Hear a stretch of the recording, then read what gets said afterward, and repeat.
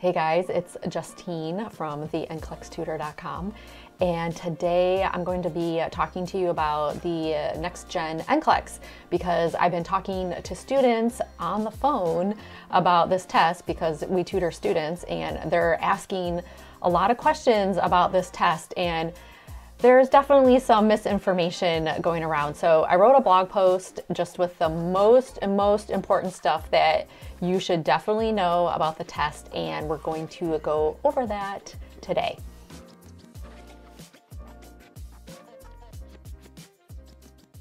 Okay, so here we are at the website. I'm just going to go over to the blog and then click on this article, NGN NCLEX, important stuff to know for taking the NCLEX nursing exam, the new one.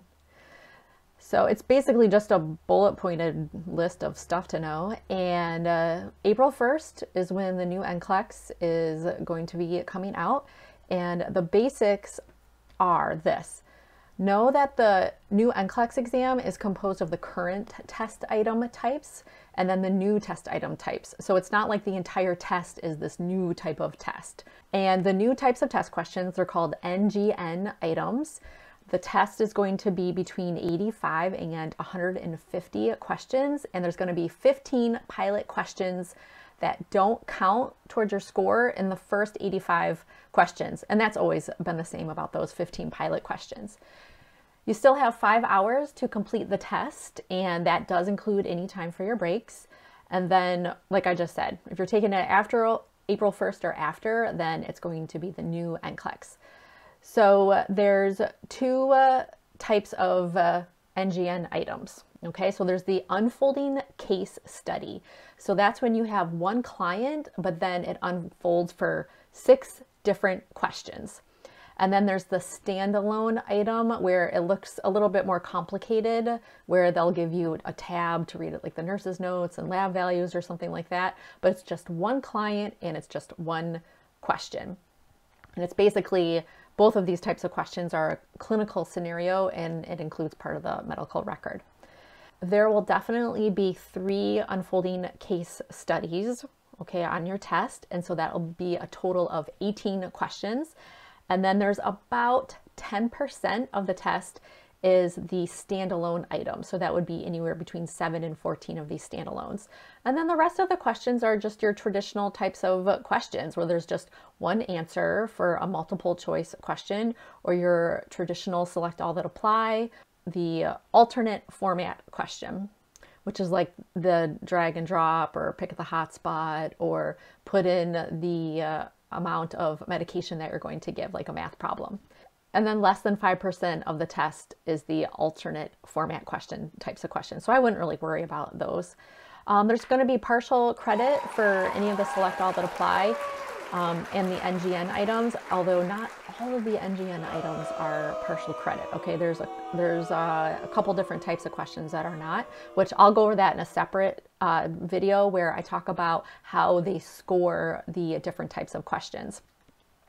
And then they're going to provide you the normal lab values. So that's really good for, so you don't have to memorize the values, you just have to interpret what do they mean. So basically when I look at the numbers of like, well, how much of the test is actually the new test? So it's about 25% of the test will be the new case studies and the new standalone items. So they have this passing standard where they look at, okay, well, how hard are these questions? And they're actually not making the test harder, okay? So it's called Logits anyway. It's kind of hard to understand, but it's been the same passing standard since 2014. So even though the questions are changing a little bit with the case studies and the standalones, it's not like they're making the test like way harder. And it's actually a really good change, I'll have to say. We've already been doing these types of questions with our students, and they really like it. And I'll have to say I really like it too. It is a great, much better way, let's say that. It's a much better way of testing students of their nursing knowledge. And the nursing content is the nursing content that you've already learned. So it's not getting changed or anything like that. It's the same type of content. Assuming you graduated recently or you're using an updated resource. The distribution of content is changing a little bit. There's a little bit more emphasis on safety and infection control and a bit less emphasis on management of care, which is that ethical, legal type of topics. But management of care is still the biggest topic on the test. And then my students just need to know, where should we go practice these questions? So I contacted UWorld. They have 76 question case studies and they have 69 NGN standalones. And then they probably have already added their case studies to their readiness exams. So they have a bit. I wouldn't be surprised if they're even adding more. But it can be a little bit expensive, UWorld, but it is really good.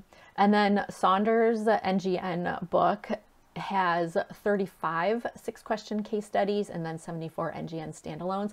And that's a much cheaper option. It doesn't look like the real NCLEX, but it's still a good resource to use. I've always liked Saunders.